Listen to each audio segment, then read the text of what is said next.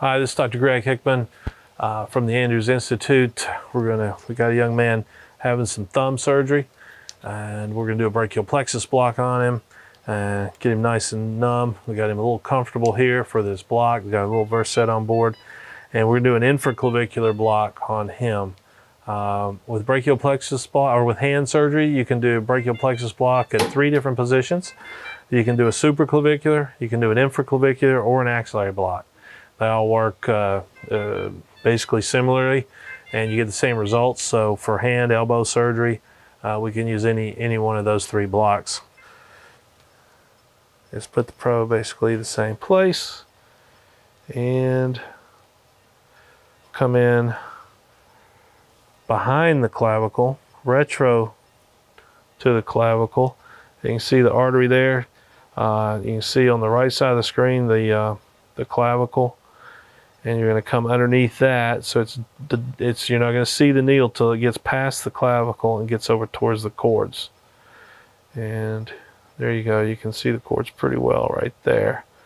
So that's where we're going to go. I'm going to turn this around so that we're coming in from the left side, like we are on the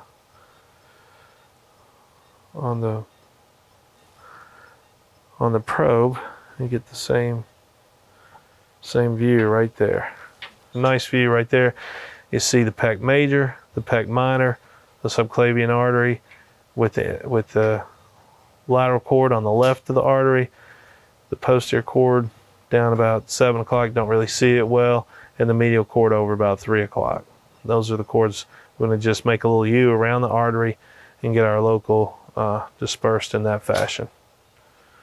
Okay. All right, going to wash off here. It's a little chlorhexidine prep things up. All right. I gotta go left-handed.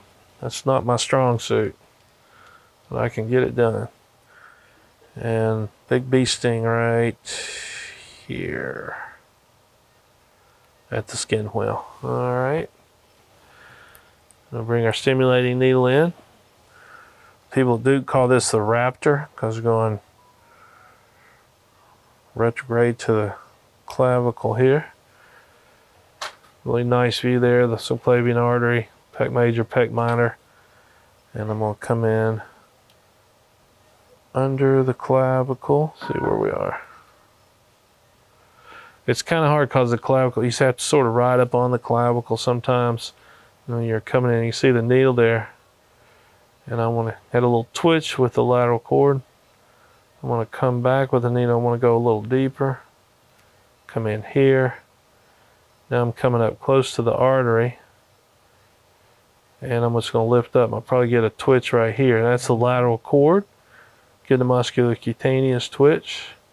So just give me 5 right there, Rocky. 5 cc's on the lateral cord there. And then sometimes you can go over the top of the lateral cord. Sometimes I'll come right in here between that lateral cord and the artery. Well, I might be getting posterior twitch there.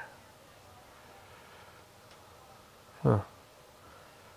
Okay, actually I'm just going to go back and go deeper and go underneath the artery here. Pick that up. Actually, just give me 5 right there, Rocky. I'll pick that up a little bit more. That's more the lateral cord. 2, 3, 4, 5. Okay. Now I'm going to come on under the artery here. Actually, the posterior cord should be down here. Well, anyway, a lot of times you don't get the posterior cord twitch, so we're just going to slide under the artery now. And if you really can't see the cords well and not sure exactly where to go and you don't get twitches, so there's our medial cord twitch. You can see the hand giving us a little twitch there, so let's do 5 right there. There you go. Might be just pushing that nerve down, that cord down. That's 5, that's 15. Right. But what I was about to say was, if you don't see it well, if you just go right here under the artery, you can put all 30 cc's just about 6 o'clock, or from 4 to 6 o'clock, and and that'll make a nice U around the artery. So where's our needle? Right here. Now watch this. I'm underneath the artery, but I can pull the needle up. It looks like the needle's going right through the middle of the artery. It's not. We're still deep to it as I come down here. So give me, let's give 5 more right here, since we got a twitch. There we go. Try to advance a little bit. There we go. Now I'm over on the medial side of the artery. And let's do 5 more right there. There we go.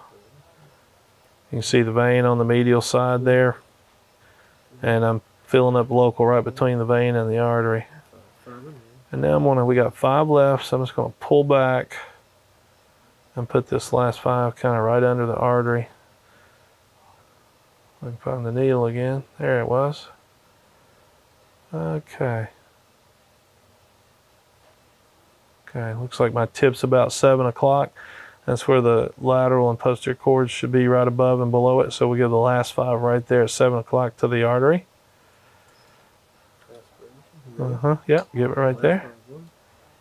Nice spread there. Beautiful. Okay, so that's 30 cc's of 0.5% bupivacaine for the single shot brachial plexus block for his thumb surgery. And that will complete our infraclavicular block for this thumb surgery. Thank you.